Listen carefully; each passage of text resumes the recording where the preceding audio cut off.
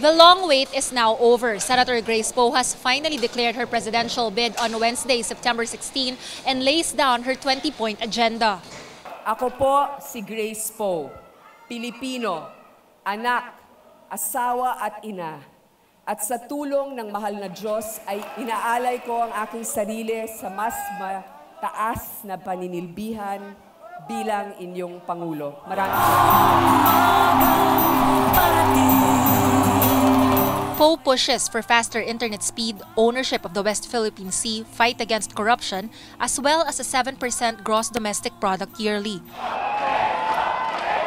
Thousands of her supporters and friends attend the event, which seemed like a marriage of showbiz and politics. Her mother, Susan Roses, husband Nilya Manzares, and 3 kids are all there and have nothing but good wishes for Poe. Ay maging mapayapa at makakabulungan ang gagawing mga kampanya at lahat sana ay maging peaceful at maging maayos ang ating darating na halalan.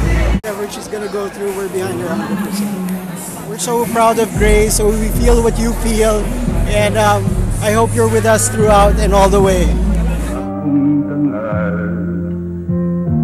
As expected, Poe makes use of her father's name, the late action star Fernando Poe Jr.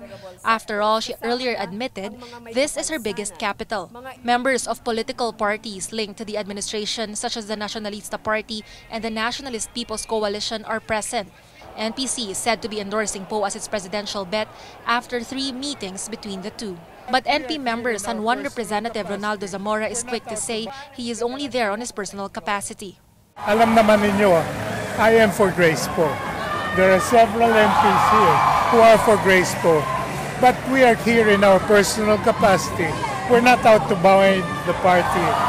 I hope the party will end up with us.